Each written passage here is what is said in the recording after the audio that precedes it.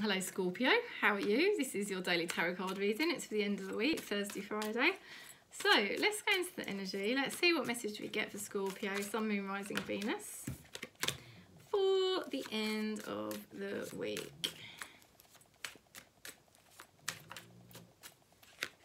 Okay. Right, you're making a decision.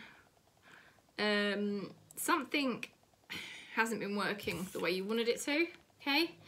Something hasn't been providing you. It's either a person or a job or a situation hasn't been providing you with the connection or the stability you would have liked. So you're making a decision to let go of it.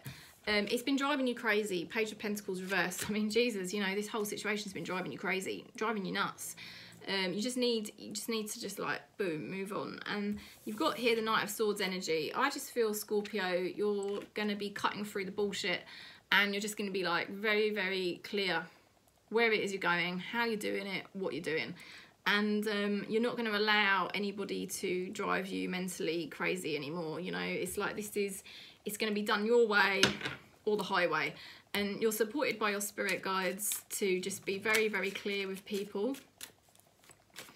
This could have been pertaining to an ex, by the way, because I do get the Knight of Swords as an ex. Now you've got King of Wands energy here for the person you're attracted to. This person is very, they've got quite a masculine energy. So even though, I mean, this person doesn't have to be a man, right? But they've got strong masculine energy, and it's a very fiery energy. It's very creative. They're quite unpredictable. They like taking risks. You know, yeah, what can I say? Quite a lovable character as well. That's the thing about them. Very attractive energy.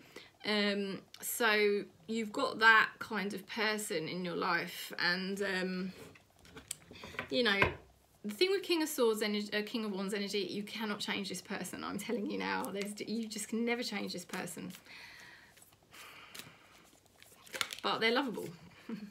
You've got here the card Surrender. At times we must surrender the old before something new can enter our lives. Let go and it will all work out.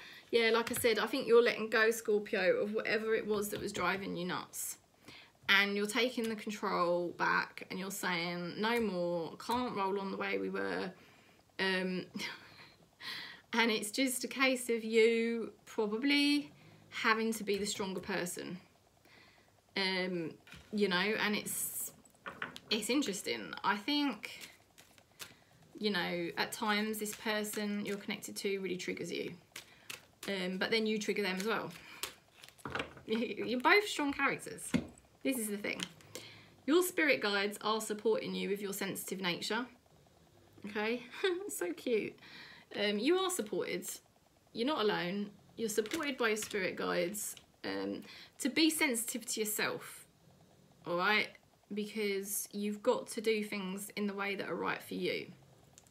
And this is now, you're going to get a lot more clearer. You could be communicating with somebody and just telling them how it is, basically, you know. And it is about letting go of something that hasn't been working out, because you've got to sort of really look after yourself. You know, you can't look after everyone else all of the time. Okay, so that's the message, Scorpio. If you do like it, please give me a thumbs up and subscribe. If you'd like a one-to-one tarot, do email me or contact me. And I'm sending you lots of love and peace for your Thursday and your Christmas Eve.